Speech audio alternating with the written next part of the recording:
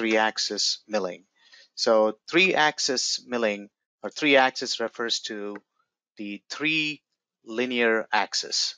So the 3 linear axes are the x-axis, which typically runs left to right, the y-axis, which runs front to back, and your z-axis, which goes up and down. So when you have parts that could be sculpted, that could be prismatic, where you need to move all 3 linear axes to be able to machine the part.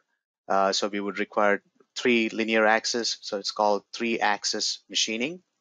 Now, in this 3-axis, we have several different types of strategies for machining, and we will be covering them during our demo. So 3-axis refers to 3 linear axes: the x-axis, which runs typically left to right, y-axis runs back and forth, and then the z-axis up and down. So if you take a look at this slide here, you will see that the x-axis is represented by the red arrow, the y-axis is represented by the green arrow, and then the z-axis is typically represented by a blue arrow, as you can see right in this slide.